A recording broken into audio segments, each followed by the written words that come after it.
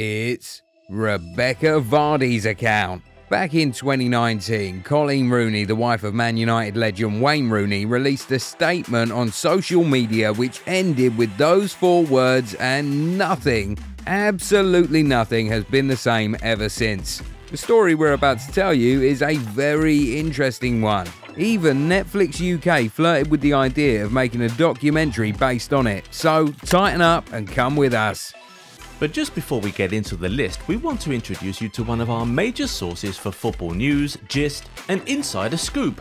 OneFootball is your one-stop shop for everything football related. Live scores, transfer news, general football updates, literally everything. Also, you can follow your favourite club and favourite players and get all the latest updates about them as a notification from the OneFootball app. So what are you waiting for? Click on the link in the description to download the OneFootball app. You're welcome. So basically, all this drama started when Colleen Rooney discovered that someone had been telling her business to the English press. According to her, to find out who it was, Rooney blocked all of her followers from seeing her Instagram stories, leaving just her chief suspect. She went ahead to post some fake stories with just one viewer seeing all of it, and boom, the stories ended up in the Sun. She kept this detective work up for 5 months, and after she was sure about her discoveries, she released a statement on social media calling out the alleged culprit. It's Rebecca Vardy's account. But in the face of the mountain of evidence, Rebecca Vardy denied the allegations and in fact sued Wagatha Christie for libel and defamation. Okay, wait a minute, Wagatha Christie, what does that even mean? Well, it was the name the internet gave to Colleen Rooney because of her top-class detective work to fish out the supposed culprit. The name is a little merge of Wag and Agatha Christie. Agatha Christie is a British author known for police detective books, while Colleen automatically qualifies as a Wag as a result of her marriage to Wayne Rooney. Anyway, back to the story. Before Rebecca Vardy took the case to court, she claimed she had never even spoken to journalists. I'm not being funny, but I don't need the money. What would I gain from selling stories on you? She said to Colleen Rooney. But it would appear that Vardy had indeed tried to sell a story to journalists in the past. She allegedly presented the news about the arrest of her husband's former teammate, Danny Drinkwater, to Caroline Watt, her agent.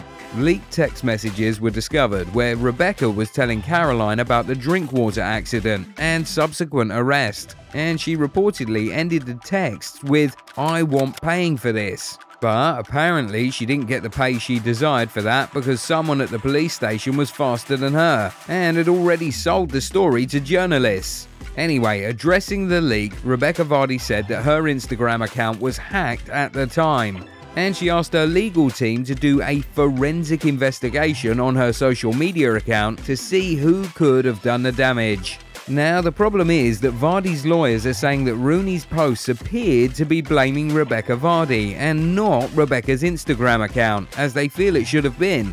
Anyway, even though Rebecca may look like the villain in the eyes of the public, she is the one who won the first round of court action. The court ruled in her favour in the libel case, and Colleen had to pay her £23,000. And what we hear is that has set the grounds nicely for future defamation and libel actions against Rebecca Vardy. Anyway, it seems like the pair have decided to settle out of court, and we'll just have to monitor how things progress from here on out. We're unsure how all of this has affected the relationship between the husbands, who are both ex-England internationals. Well, it's not like they've ever been best buds anyway. They only had a brief time together at the England national team, but credit to them for having been able to stay out of the drama as much as possible.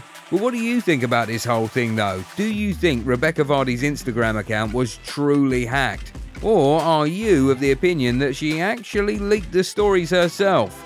Do you think Colleen Rooney was wrong to call her out like that? Did she deserve to lose the libel case? Just bombard us with your thoughts in the comments. We'll be going through every single one of them. And while you're at it, be sure to give the video a thumbs up if you enjoyed it and subscribe to the channel too. Also, turn on the bell notification so you never miss when new content drops. Catch you in the next one. Bye.